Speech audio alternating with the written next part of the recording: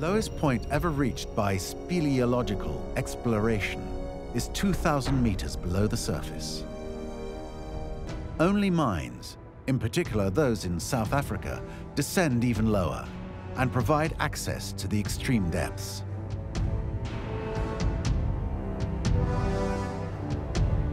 In the Beatrix mine, zoologist Gaëtan Bourgony decided to research the presence of multicellular organisms at a depth of 3,300 meters. His project seemed so far-fetched, it was met with incredulity.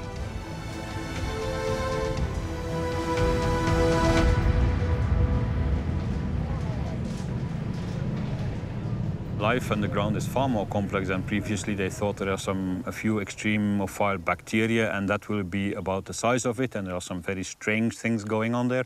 But the idea that you would have multicellular complex organisms was completely considered bonkers. Look at all that dirt, man. Look. Water is indispensable to life. Gaëtan is therefore looking for the presence of organisms in the mine seepage.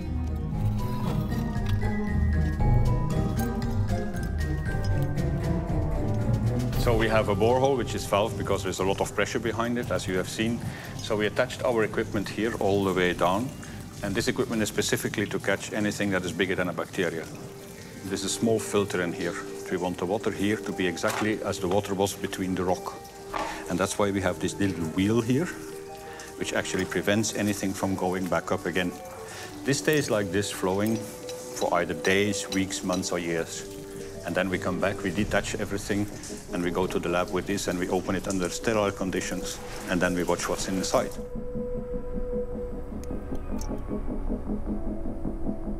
The first sample taken by the filter contained nematodes.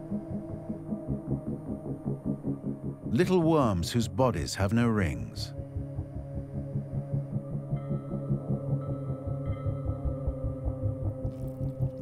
A nematode is a roundworm. They are everywhere, from the deepest sea to high in the mountains. They can be from a few hundred micrometers to several meters long. The reason why you find them everywhere is, first of all, they are very adaptable, and also they are very old in evolution. I mean, nematodes are among the oldest multicellular animals that's still in existence. And nematodes still have biochemical characteristics that is only found back in plants, while they also have genetic characteristics that are only found in bacteria, which confirms that they are quite old in evolution.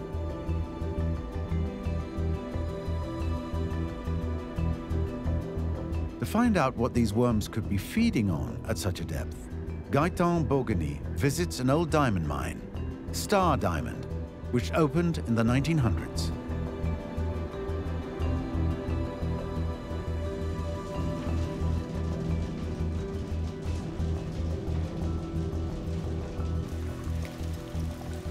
Gaëtan was left in no doubt.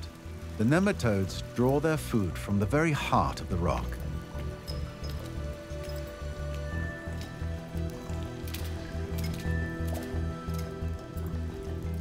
And he discovered a major clue in the mine: bacterial colonies that accumulate in water flows as white filaments.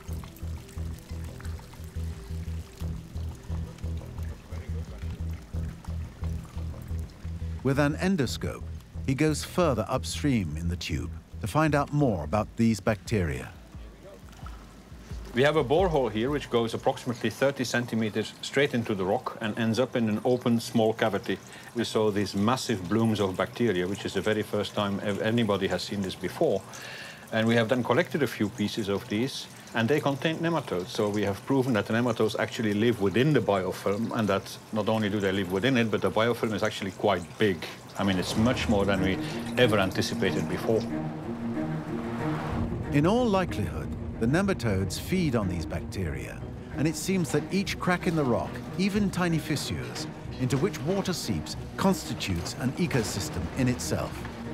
This challenges the ideas we had of the underground world. If you think about the subsurface, most people think that because of the pressure, there is no space there. Everything is so compressed that there is no room, there are no fractures, but actually exactly the opposite is true. But you don't need a huge place to have a lot of life. I mean, think about the size of your thumb. It's enough to have nematodes, bacteria, flatworms, arthropoda, and so on. So it is fractured. It may not be the wide open spaces of Africa, but a thumb is enough to make life flourish.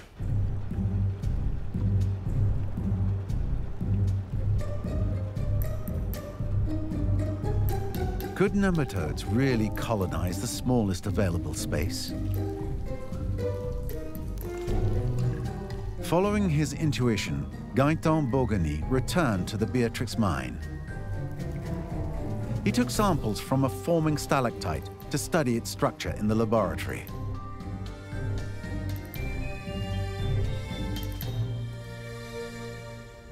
When you look with a CT scan inside a stalactite, then you actually see that it is not a solid mass of crystals, but it's actually hollow.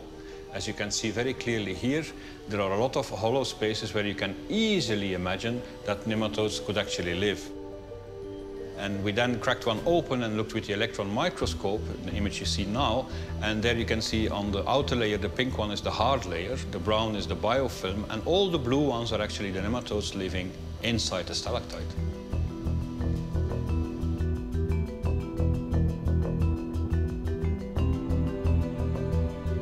What people do not seem to grasp yet is that studies seem to indicate more and more that if you have a scale and you put all subsurface life on one end and all life on the surface on one end, that the balance actually goes like this, which means there is much more life underneath our feet than there is above on the surface. And that is quite amazing if you come to think of it. So we know that multicellular organisms that live at great depths feed on bacteria. But this throws up other questions. What do the bacteria feed on? How do they colonize the subterranean rocks?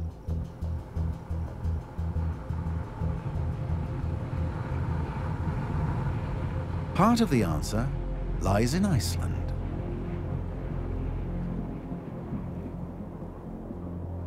Here, volcanism is extremely active, and geothermal energy has long been harnessed. Deep drilling captures the volcano's hot gases and sends them to the surface, where they turn the turbines of power stations. These volcanic gases contain large quantities of carbon dioxide, otherwise known as CO2. To stop it polluting the atmosphere, the Icelandic operators re-inject it into the substratum. They think that the carbon in the gas, under high pressure at depths, will be transformed into carbonate, in other words, into mineral, and will stabilize. For Bénédicte Ménez, geomicrobiologist at the Institut Physique du Globe de Paris, and his team, the Icelandic sites are a godsend when it comes to studying underground bacteria.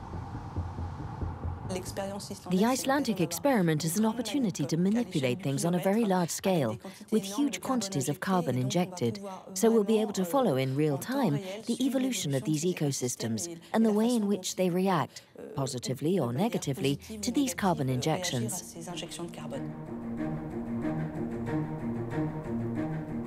To find out how the organisms in the Icelandic substrata react to massive injections of CO2, we must drill into the rocks that form the mantle's compact crust. Will we find large numbers of bacteria in the rock cores that drilling will bring to the surface? What will determine the maximum limit for which we'll find life in the depths is the temperature. As there's no life possible after 120 degrees, according to what we know now, 120 degrees in terms of depth is the equivalent of 10 kilometers, depending on the region.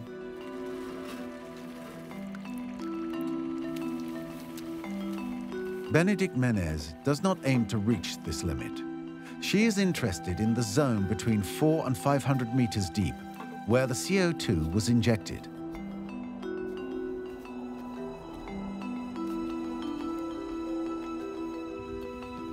The drill cores are a unique chance to access this microbial life, about which we still know very little. With the high subterranean pressure tamping the rocks, the bacteria are forced to take advantage of the smallest microcavities to settle and grow. At first glance, Benedict and her team spot a green color that stirs their curiosity.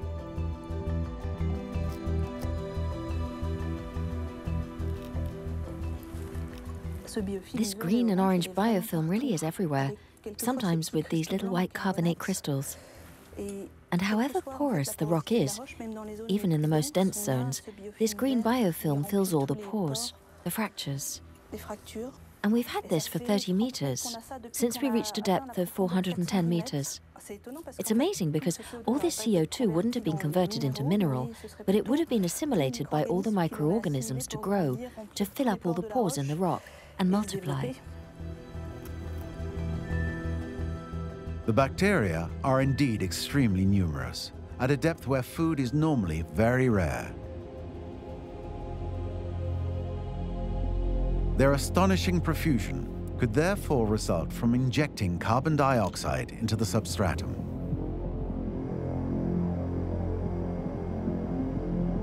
To know for certain, Benedict and her team divide the samples and chemically prepare several specimens for closer study.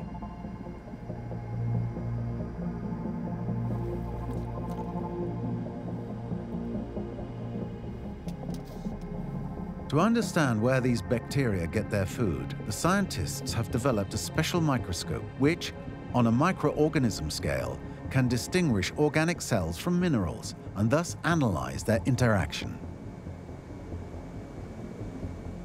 Did you find something in the rock samples we brought back the other day? Yes, I colored them to highlight the microorganisms. These are all small cells that team up with each other and make large bacterial filaments that we see here in green, which are gradually encrusted with minerals. Here and here. The minerals appear in pink and the bacteria chains in green. It'd be interesting to know exactly what they feed on. So they're totally transforming the rock, altering it and creating these new structures. With lots of chemical reactions happening deeper down, it'd be interesting to know whether they're able to develop from all these compounds. The amazing thing is, here they're really feeding on deep fluids, totally independent of what's happening at the surface.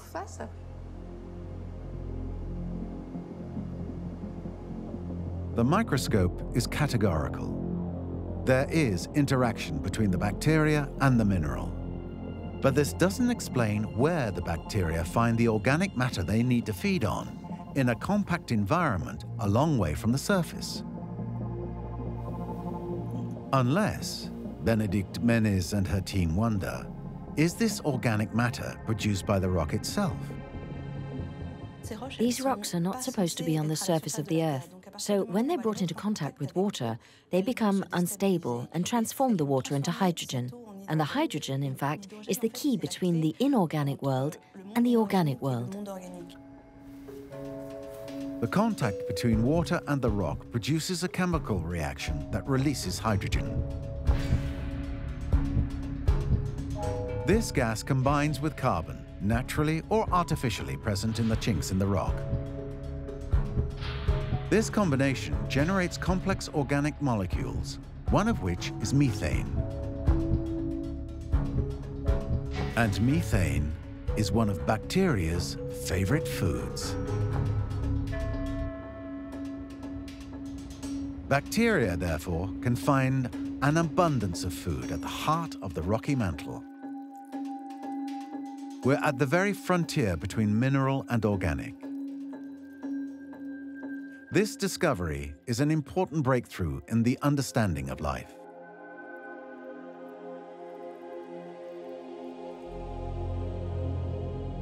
Among the molecules produced, we find certain amino acids which make up the building blocks of life. Our body, like all living things on Earth, consists essentially of amino acids and water. The world underground is not the underworld where the shadows of the dead reside, as the ancient Greeks believed. In fact, we now wonder whether it didn't play an active role in the appearance of life on our planet. The exploration of the depths of the Earth imagined by Jules Verne is only in its infancy. No doubt, it has as many surprises in store as has our exploration of the universe.